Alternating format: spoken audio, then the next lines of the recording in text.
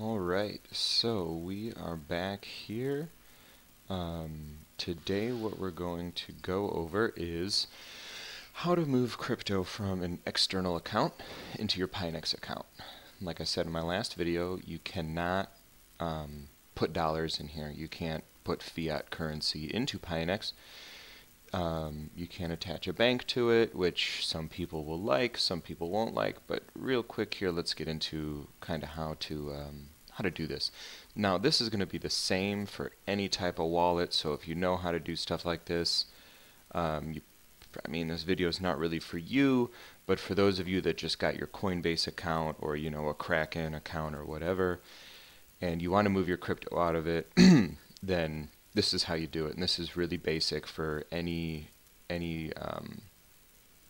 crypto movement or transaction pretty much in existence. This is how it goes. So you're going to want to click on your thing up here. I'm not going to because it's going to show my email address and all that other information, but click this up here. It's going to drop down. You'll hit deposit. What happens is then you can come here.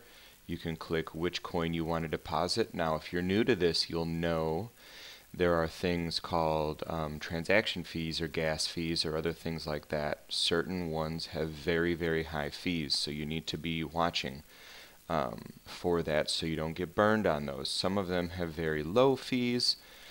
Now Bitcoin has a pretty low fee. Each one's different. I can't really say what it is exactly, but Bitcoin takes about 40 minutes to move money. It has to move along the blockchain. If you don't know what a blockchain is, I suggest you watch some other videos kind of to explain that. I'm not going to get into that here, but essentially you move money and it goes from block to block to block to block, and it gets to you. Each way along the block is verifying or validating that that's a real transaction. Today we're just going to pick Ethereum. Ethereum has a pretty high transfer fee called gas fees or ether, so it's a little bit, might not be for small transactions. That's another thing. If you're doing transactions, try to move as much as you can move in one, because if you do little transactions, it's going to take longer because it's not as worth it for those mining to do small transactions than to do big ones. So we'll do Ethereum here. It shows me my total balance. This is tied up in a bot right now. We're not going to get into bots in this video, but this is what we're looking at. We have an address here. Okay, it's going to show us this address. These addresses can be public. They're not a big deal. What I do like about Pionex and some other exchanges, in order to do any kind of address movement, if I want to move anything outside of my address, outside of my wallet, to another address, I need to do a two-step verification. Two-step verification is I'm verified by logging into my Pionex account, and then I have to log into a Google verification on my phone that I use my fingerprint to get into, and then it pulls up a ever-changing code that changes every 30 seconds, which is tied to this Pionex account. Every 30 seconds there's a new 6-digit code that comes out, and then I put that code in, and if that code falls within the same code in that 30 seconds, then it lets me do that transaction. So it's extremely safe. In order to hack into this, you would literally have to physically have my phone and my fingerprint and be able to be on this account also at the same time and get that code that changes every 30 seconds. In theory, I could show you a code in this video and it wouldn't matter, but I'm just not going to do that. So this is the address. We can simply copy it. I always recommend copying it because there are a lot of different numbers here. It is very hard to make sure you've got the right one. Also, there's a QR code that you can scan with your phone or whatever wallet you're doing with. And this is a great way if you have a small business or something and you want to accept cryptocurrency, you can just leave this out there for people to scan and drop crypto directly in. So we're going to go to Coinbase Pro over here, which is another one of my accounts that I have. If you have a Coinbase account, I highly recommend getting Coinbase Pro. It's the same thing. You don't pay any money for it. You just have to do it on a desktop or laptop. You basically set up an account. It automatically links to your Coinbase account. And then you don't get charged really, really heavy fees when you want to buy or sell or trade crypto on Coinbase Pro. It's like it's like a 0.5%. So this is where I do all my trading. This is where you can kind of get into just real quick. If you want to do limit sells, limit buys, stops, everything like that, gives you a lot of good information, the candles and everything. Simple, just stuff that Coinbase, you know, the app on your phone just simply doesn't do. So I like this. So what we do here, let's go back to that. So we go to portfolios. What we do here is we're going to hit withdraw, okay?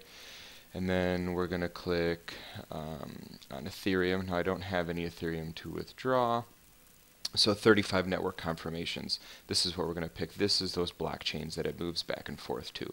We're going to click that, okay? Default portfolio, this is how much I have in this portfolio. I have 0 in here. What I would do is I would take this Ethereum address. This is the address that we're sending it to right here. We'd copy that, go over here, paste it there, use this address. A good exchange will let you know if this is a valid address or not. If it doesn't tell you that, then maybe you want to be working with a different exchange.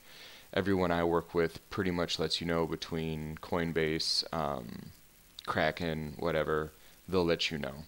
Click your max amount, and then it's going to tell you the network fee. Now the network fee is in Ethereum, okay? So if you want to know how much this costs, you're going to have to actually pull up a calculator and do some in the moment, because they're ever changing values, in the moment value of this fee, which it will take out of the amount that you put in. You do that, you click withdraw, okay? Once you do that, you will go over to your withdrawals. These are withdrawals that I've done in the past, whether they're, you know, going to or from Coinbase, you know, certain wallets or whatever. But what it's going to do is it's going to tell you completed, if it's obviously complete, but it's going to say pending. Pending means it's in that blockchain. What it's going to do, it's going to go through the 35 confirmations. Over here, it will say deposit history, and I have only show current coin because I just don't want to pull up all my other wallets and stuff. It will show deposit history. It's going to tell you the status. It's going to say 0 of 35, 5 of 35, whatever. Ethereum takes about 5 minutes to move money, which is fantastic if you want to move money from, you know, all over the world, whatever. And then that's how you move money from one to the other. And when it's in there, you'll click over here. Like I said, I'm not going to click that, and it's going to just automatically pop up in your balance. Then you can go to trade, and then we can start doing stuff with our Ethereum. And that is how we move crypto from one exchange to another exchange, or even one wallet to another wallet. Pretty basic stuff. You will have to be able to do this to use the Pionex system. Again, you cannot put a regular bank account, a fiat currency, into this. Some people will like that, some people won't. Alright guys, so I'm just starting to do these videos. I'm trying to get a little bit better with them, a little bit faster. Bear with me on some of the editing and stuff like that. Should get better with time. Thank you very much. Click subscribe if you like it, or if you want to kind of follow along with what I'm doing here. Thank you very much.